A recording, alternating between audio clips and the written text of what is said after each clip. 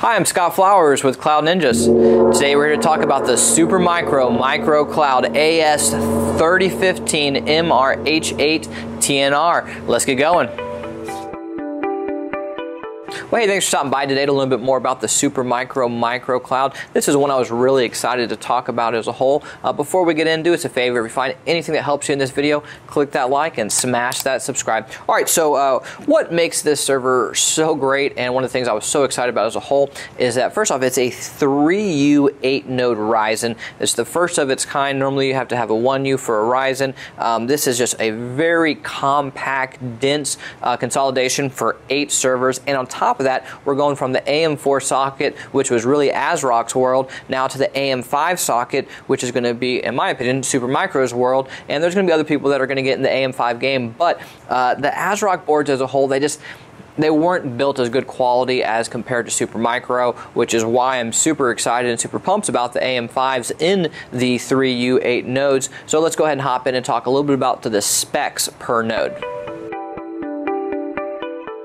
So let's start with the CPU, since that's the most important thing about this server. Of course, it's an AMD Ryzen, which is just awesome in itself. AMD Ryzen is just an incredibly powerful proc. Most of the time when people hear AMD Ryzen, they're thinking it's going to be a consumer processor. They might have put this in a workstation. They built it home for gaming. And yes, there are AMD Ryzens that are consumers, but the AMD Ryzens that are in here are actually server-grade processors that have, 3-year warranty, depending on the warranty you get, but have 3-year warranty from Supermicro, so you can trust that they're going to be a good quality processor overall. It's going to be Zen 4 architecture, and again, it's going to be an AM5 socket. You use the 7000 series, which is going to be the Ryzen 9, and the best that you can put in there is the Ryzen 9 7950X. That's going to be 16 cores with 32 threads. That's going to be 4.5 gigahertz, and you can boost it up to 5.7, and that's going to be your top of the line processor.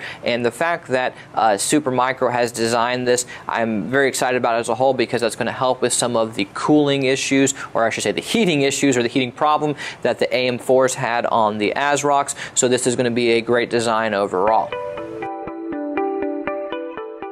So let's hop into the memory. So there are 4 DIMM slots inside. It takes DDR5 memory, which is pretty awesome because it's going to be the first Ryzen that takes DDR5 memory. It takes ECC Unbuffered and Non-ECC Unbuffered memory. That's going to be a number of different sizes that you can take. You can put in a 8 gig, a 16 gig, or up to a 32 gig. So you can max out technically at 128 gigabytes. There's a number of different speeds that you can use. You can go as low as 4,000, 4,400, 4,800, or all the way up to 5,200, which is definitely what I recommend. But again, all of them will work and are great as a whole. And you do have to note that your speeds could clock down depending on how many modules you're putting in there as a whole. So just a quick note for that. So all right, now that we know a little bit more about the CPUs and the RAM, let's talk about the drives.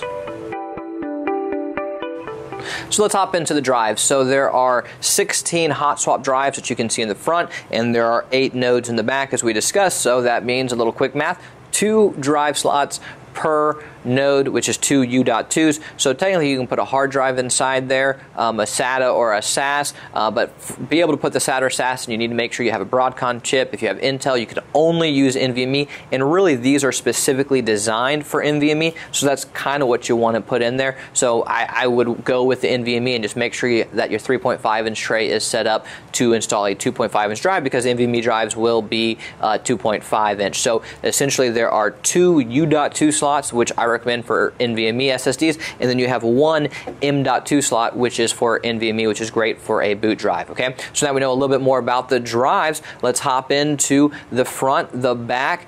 Let's get going. All right, so I wanted to change the angle for you just to get a better shot so you can see the 8 different nodes here. So let's hop into connectivity and your network cards and your expansion cards as a whole. So as far as your expansion slots, you have 1 PCIe slot. That's all that you're going to get. It's a low profile slot, and a lot of people are going to want to use that for GPUs, which we'll talk right after connectivity.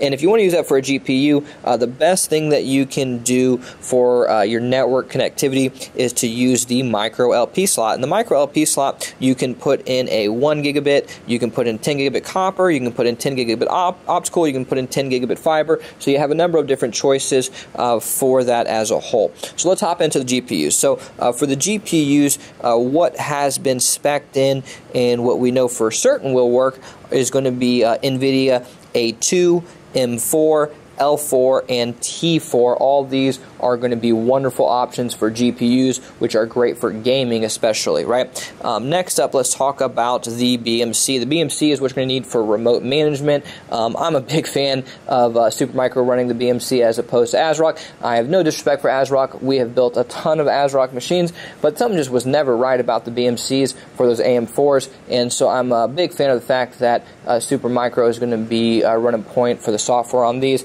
and I just think it's going to be just better quality and better user experience overall.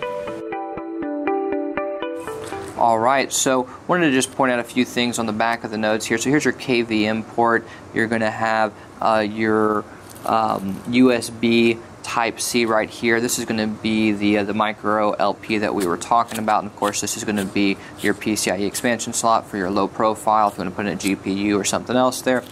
Built into the chassis, there are two 10 gigabit RJ45 LAN ports up here, but again, the micro LPs are the way to go. So, and then the power button, I'm not sure if I mentioned that, but there's your power button kind of hidden right here, and that's kind of what's going on with the back ports as a whole, and they pop just in and out real easy, just like anything else you've been in. So you just push this down and this will just slide right out, and we'll actually do a close-up for you right now of one of the blades.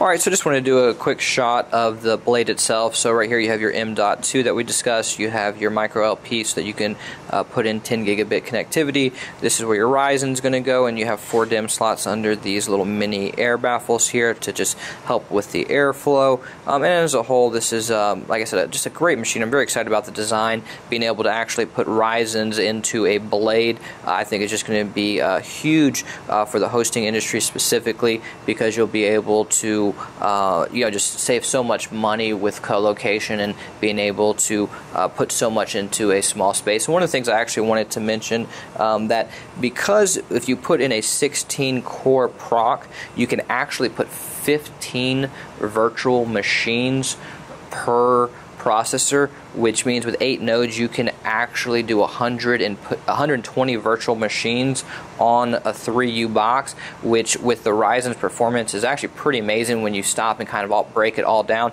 So that's something I definitely wanted to highlight. Alright, so we'll go ahead and wrap this up with a few other quick points. There are 2 power supplies inside. They're going to be 2,200 watt. They're going to be 80 plus titanium level, so they're going to be, of course, server grade power supplies. There's going to be 4 heavy duty fans that are inside that are going to help with just keeping this cool and not overheating, which obviously has been a problem with Ryzens in the past. They run very, very hot, so having a good cooling solution is very, very important.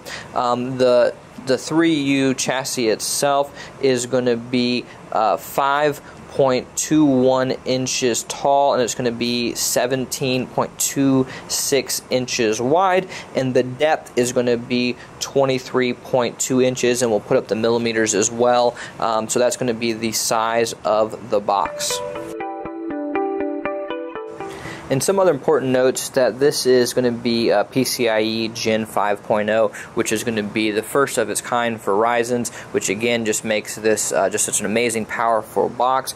And one of the cool things about this is that AMD has come out and said that the AM5 socket is going to be around until 2028. So that's 6 years. So technically, you can buy this box and then later down the line change out the CPUs and still use everything else, which is, I'm always a big fan of that. That's just great for upgrades in the future without having to buy all the rest of the hardware and just pop in new procs to upgrade down the line. And again, that means this box will be relevant until 2028 and really beyond that too, because that's the last time you'll be able to upgrade, so you'll still be able to use it till 2030, 2032. So if you're buying that right now, you could potentially use this box for a decade, which is pretty awesome when you think about that from a hardware standpoint and how much money you're having to spend up front, that being able to use it for 10 years, the return on investment can be huge for you long term. So, all right, now that we know so much about this system, if you're looking to get any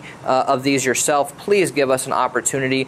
We can definitely get you a better price in the Supermicro e-store. We can supply bulk, we can ship internationally, we stock these, and this is again something that we would love the opportunity to earn your business. So please email us at sales@cloudninja.com. That's sales@cloudninja.com. And if you're not familiar with our company, yes, we are authorized with Supermicro and we do sell new Supermicro, but we also sell used Supermicro and we sell new and used Dell, HPE, IBM, Cisco. We sell upgrades for the components inside. We sell complete system integration. We sell warranty. We try to be the entire life cycle. And again, we would just love the opportunity to earn your data center, your home labs of business. Thanks again for stopping by, guys. Take care.